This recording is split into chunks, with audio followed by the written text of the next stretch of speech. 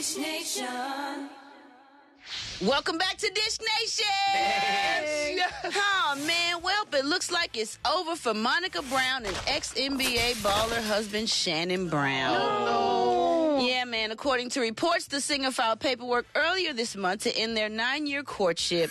Now, there hasn't been any word why these two called it quits, but from the looks of her Instagram, she has not been wearing her wedding ring in her photos for a few weeks now. Yeah, but they said that he cheated. I don't think he would cheat. I know he wouldn't cheat on Monica. I mean, Monica's a beautiful, fine, sexy lady to men's standard, and I know doggone well he wouldn't cheat on her. And she tough. I would almost be afraid. That's what I was getting ready to say. One thing about Monica, she don't play no games. Right. So don't come in trying to break her heart. She done told Brandy and all y'all before the boy is mine. If y'all got a problem with that, obviously this is what's going to happen. He could blame her evidently. Don't do that. We don't know what happened. We don't know what happened. People always hate. They always have something to say. I don't think anybody was cheating, but what I do appreciate is how adult and grown they're being about it. Mm-hmm. So a lot of times you hear of the cheating and some other kids and the this and the that, and they are two adults that loved each other, spent a great time together, have a beautiful daughter. Here's the thing. I never want to see anybody's relationship dissolve. Right. No.